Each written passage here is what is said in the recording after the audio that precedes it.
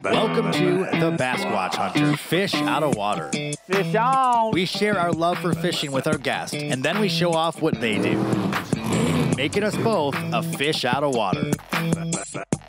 A Basquatch isn't just a big fish. It's an elusive adventure you have yet to take.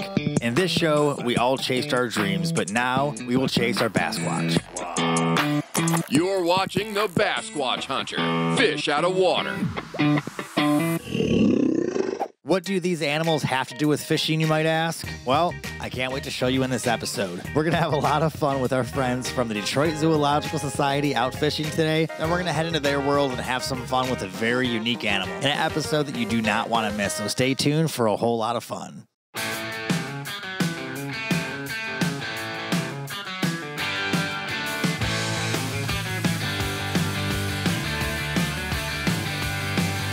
Hey guys, it's Mike McKinstry, host of the Basquatch Hunter Fish Out of Water. And I'm Lindsay from the Detroit Zoological Society, and I work with penguins. So this is Lindsay's first time in a fishing kayak, first time fishing as an adult.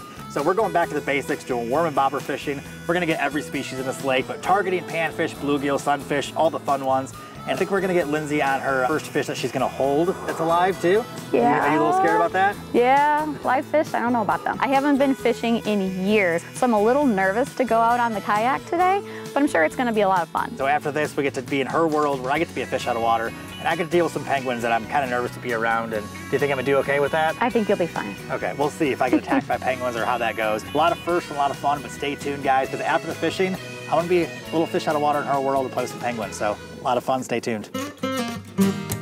We take people out fishing that aren't fishermen. Maybe they're professional athletes or they're industry professionals, but either way, they follow their dreams and doing what they love just like I do. As we show off their adventure that people don't usually get to show or talk about, and we reveal that on camera, just like finding the Sasquatch for the first time. But at the end of the day, it's all about chasing your big adventure and sharing it with everybody to hopefully inspire you to do the same thing.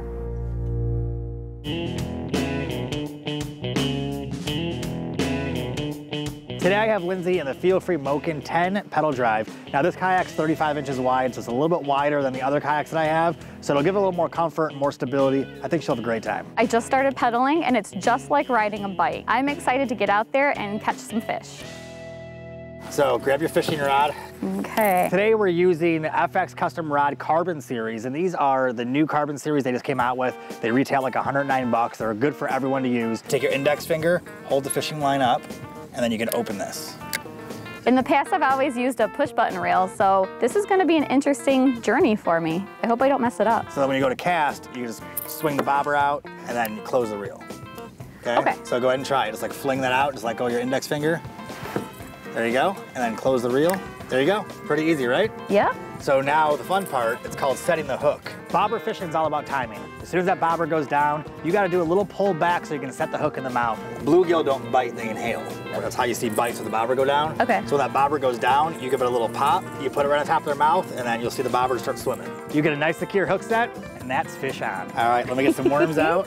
DMF Bait Company has been in Michigan since they started in the 70s. Oh, that's cool. And they're the largest worm distributor in the entire country. So we're gonna do just a big enough piece of worm here to fit in the fish's mouth. Does that just gross you out? Yeah. Poor worm. From what I've been told, they like to be part of the ecosystem here, so Okay. that's what I've been told. Okay, by the worms? Yeah, the worms told me. Okay, yeah. cool. A lot of these bluegill and sunfish like to hide out right where the edge of the weed line is, right where the vegetation comes up. So we're gonna move forward up there where it's a little bit deeper. We're gonna get some fish. Okay. All right, let's go. Do this. Keep your lines in the water. We'll be right back.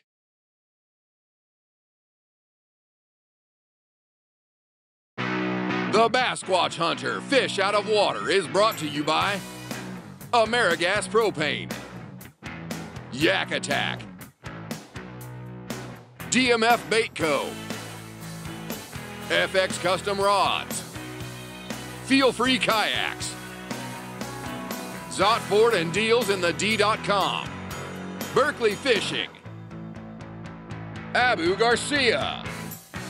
Produced by Basquatch Productions.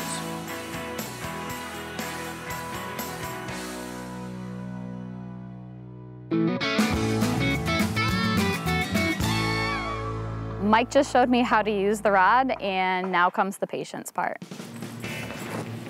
Perfect. And close the reel. All right, watch that bobber. If you feel pretty out of your element right now, Since Yeah. it's not refrigerated out here. Yeah, it's a little warm. All right, reel it in, we'll try again. So you're aiming right here for the edge of those lily pads. There you go, that's perfect. All right. This is the part where they call fishing instead of catching, where you're just waiting. So when you see those little bites, pull back a little bit. And if you feel it pull back again, then you have a fish on. I see you. Whoa, Oh, almost. that was too hard. Yep, put it right back right there. As I'm fighting this fish, I'm hoping it stays on. Lindsay got her casting down, put it in a perfect spot. Her rod tip went straight down. I think she's got a big fish on. There you go, you got him. You are strong. There we go, fish on. Look at that, that's a beautiful Ooh, bluegill. hello. I know your rule, you don't like to touch them. I'll touch it. You don't want to get poked. So you start your hand right here, Okay. and you slide the fins down, hold it firm in case they kick. Okay. Okay, you ready? Sure. All right, so slide your hand down. There you go. Look at that. Hi. Oh, sorry, sweetheart. Oh, he's fine. These are like the hardiest fish in the world. Hi, buddy. Don't do that again, please. Does it feel like just like a dead fish does to you? Yeah. Basically, yeah. It's just not looking back at me usually. All right, let's throw them in. Let's get some All more. right. Lindsay got her first fish. I need to get a fish now.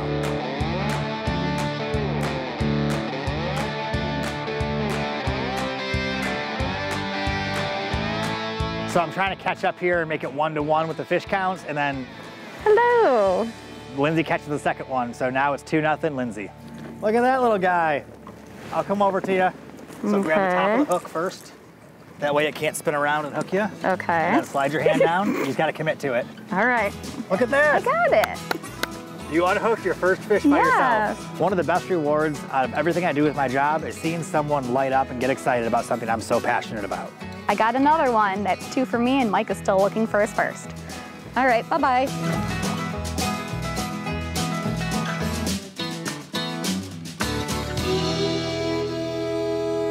After a few casts, I look over, and Mike finally has one. All right, well, fish on. That wasn't expected. So I was trying to put a worm on her hook, and my line was on top of the water, just sitting there. This beautiful little bluegill right here just jumped on and wanted the worm really bad. My first fish of the day, and it was very unexpected.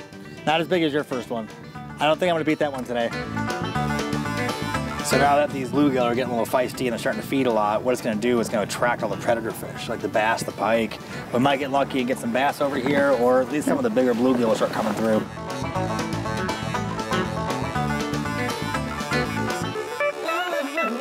There it is. Oh, it's a big fish too. Oh no, I'm tangled, I'm tangled. Oh my gosh. As soon as I hooked this fish, I knew I was on for a huge fight here, but it swam to the left, it swam to the right, it tangled around my other rod because I didn't pull out of the rod holder. I really hope I don't lose this fish before I see what it is. Oh my God, my heart's racing. I don't know what it is. Oh my God, it's a monster northern pike. Oh, gosh. Oh my gosh.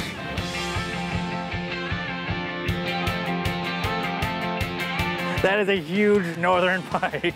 Look at the size of that pike. Man, I'm like out of breath from that. This fish fought so hard, my rod bent straight down. I cannot believe I caught a pike this big while we're pan fishing. Congrats on that huge pike, Mike, but I still got the first fish. After Mike caught that large pike, we caught a few more bluegill, and something unexpected happened. He caught a bass. Here we go, fish on. That's a baby bass.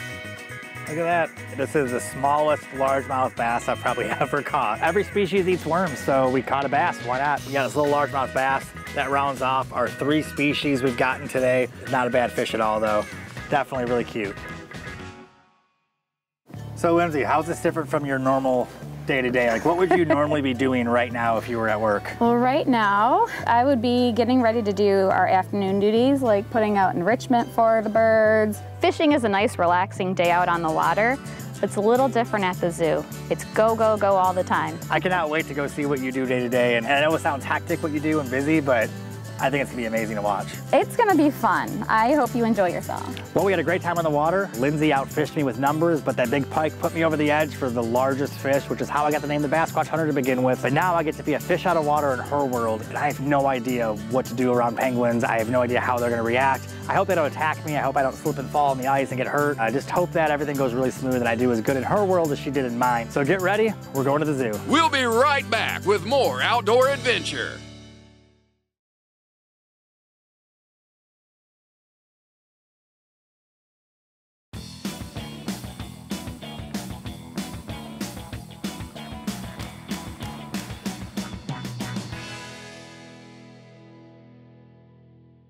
Hi, I'm Mike Murray, the Vice President of Life Sciences with the Detroit Zoological Society, and today we're here at the Polk Penguin Conservation Center at the Detroit Zoo. This is a 125-acre campus with over 200 animal species representing over 2,000 individual animals that call this zoo home. The Detroit Zoo is accredited by the Association of Zoos and Aquariums, and what that means is that we partner with around 230 other zoos and aquariums around the world. Those accreditation standards mean that we have the highest standards of animal well-being, animal health, and conservation efforts. The Polk Penguin Conservation Center is a really special place to us. It's more than a home for penguins here in Detroit. We are celebrating and saving penguins in the wild. We have long been working with penguins in the Falkland Islands in the Southern Hemisphere, studying their biology, their ecology, and how they're interacting with a changing climate. And so this place is not just for these penguins here, but visitors to this center are helping the Detroit Zoological Society save penguins in the wild. So we had an awesome time fishing. Thank you so much for coming out. I'm glad you got to hold and touch a live fish, but now we're in your world here. What are we getting into today? Today we have to go in and take care of the penguins, but my first duty is opening up the building and waking them up. Today I get to be a penguin keeper for the day. I'm excited. All right, let's go inside, guys. All right.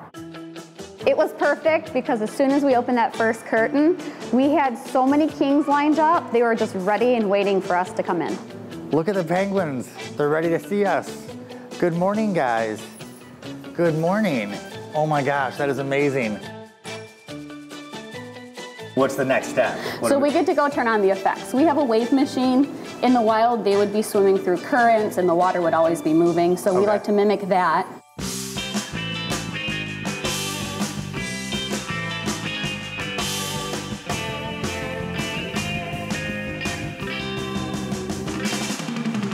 All right.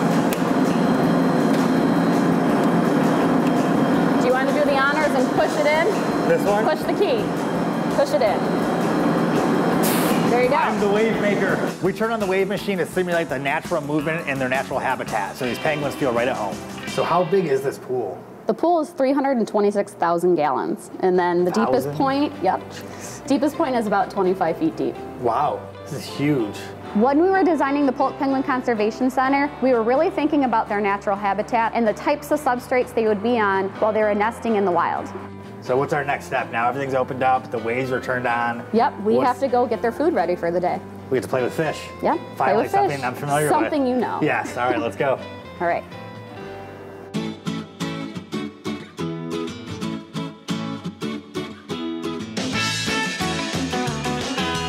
It's amazing to me that running your hand to all these dead fish doesn't gross you out, but touching a live bluegill grossed you out in the kayaks. Yeah, I don't know why. Because it's moving? These aren't moving to freak me out. Okay. Yeah. So what are we doing with all these dead fish? All right, so we have to get their vitamins ready. Every penguin gets a vitamin each day just to supplement what they need. I don't think vitamins are going to save these fish. No, they're not going to save the fish, but they will help our penguins stay healthy. Because the fish that we're using is frozen, we lose some of the important nutrients. So we supplement that with a multivitamin. So what we'll do is we'll prep the fish for the crested penguins. Those are the macaronis and the rockhoppers. Okay. So you just take a fish, take one of these vitamins, bend it back, and just stuff it right down into the body. And then put it in the pan. And each one of these? Each one gets one vitamin. These fish feel disgusting. I thought having a fisherman come into my world would be a little difficult because we deal with dead fish and it's a completely different experience than going out and catching live fish. So weird how I feel terrible stuffing a fish in with pills, but it's weird. It's for the penguins. It's for the penguins. Because we keep our habitat at 43 degrees, we have to wear some special equipment. So Mike's gonna get his boots on, his snow pants, and a nice comfy sweatshirt. And then just in case he falls in our big pool, he's gotta wear his life vest. Well, I'm used to wearing life jackets and being around fish, but I've never really wore a life jacket with snow gear and walked into a penguin habitat. So this is completely new to me. I'm really excited to see this.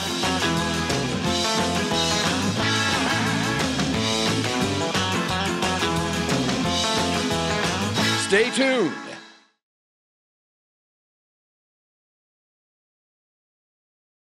Now comes the fun part. I'm gonna put Mike to work. He needs to shovel all the snow and scrub all the mats, and then he has to rinse all of that lovely fecal matter away down the drain. So we need our shovel. All right. scrub brush, Got it. and a hose. You got the hose? Yep. All right. So first step is just shoveling? Yep. Okay. And you just want to kind of go slow because the birds are all still here. Nice and gentle, not scare them? Yep. And just throw it right in? Just throw it right in.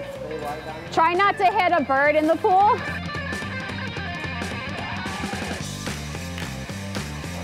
You know, I'm over here working really hard in my working clothes and they're wearing their tuxedos over here. Yeah. Looking all fancy, just watching me work. Is this guy like the foreman, just watching me work? He's like keeping an eye on what I'm doing? He's the supervisor. This is a lot of work. You're not done yet. We get to enjoy the penguins as guests at the zoo, but seeing all the work that goes into this to make it clean and make these penguins healthy and happy, it's pretty incredible. I got an iceberg for you. I'd have way too much fun doing this. I wouldn't be able to work you. Mike did a pretty good job, but if he came to work with us, it might take a little longer to clean because he just kept getting distracted by all the birds.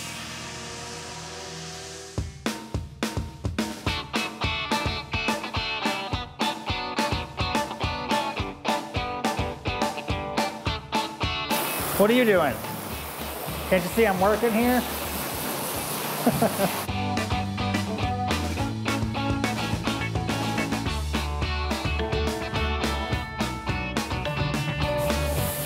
Are you just walking by? Go ahead. Go on. Beep, beep. Look how big this one is. Oh, that's Arthur. That's a big penguin. He's a big penguin. He's one of our kings that are on a diet. Oh yeah, I can tell. Well, how did I do cleaning? You did a pretty good job. Did I do as good as you did fishing? Probably. Okay, I think so. So what's the next step? All right, well now we have to feed these guys because they're probably pretty hungry. So is there anything to worry about? Do I have to risk like them biting me or like? No. They want the food, right? I was gonna say, you're bringing the food, you're gonna be their favorite thing right now. Now it's time to feed these birds, and this is the part I've been looking forward to the whole time, because how many times in your lifetime do you get to say that I hand-fed penguins? All right, let's do it. All right, let's go grab some fish.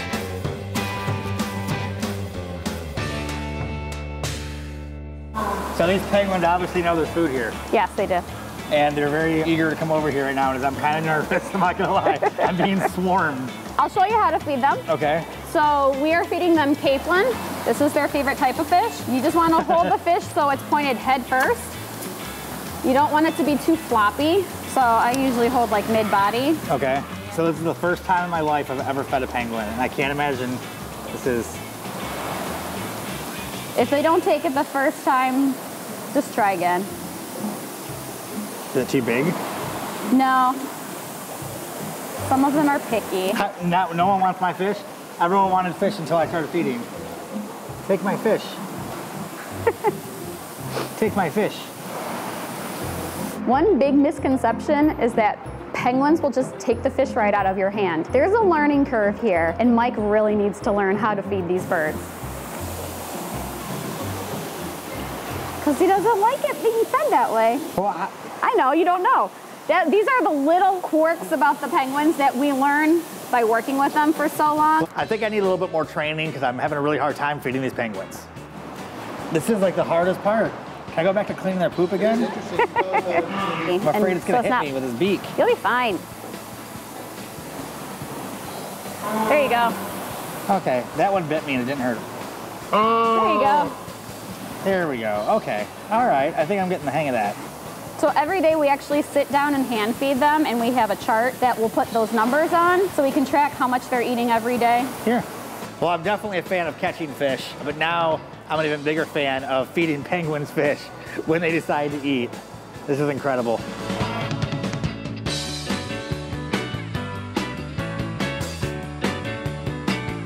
Now that we've gotten our chores done, it's time to have some more fun. Let's get these penguins swimming in the pool and having a good time.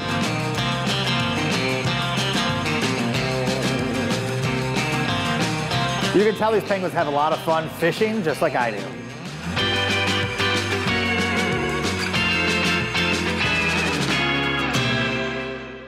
I had a great day showing Mike what I do for my job, and I had an amazing time fishing with him. So now I have to go finish up my job, and I'll see you guys next time you come to the zoo. I still cannot believe that I get to say that I touched penguins, I fed penguins, I got to film them underwater. I had such a great time here. Huge thank you to Lindsay, to everybody at the Detroit Zoological Society for pulling the curtain back a little bit and showing me what really goes into their passion for taking care of animals and conservation efforts. Make sure you guys check out your local zoos too, and don't be afraid to ask them questions and learn just like I did. It was great to have the crew here today as we celebrate penguins. We hope that everyone learned a little bit about not only what we do here at the zoo, but the conservation work that we do around the world.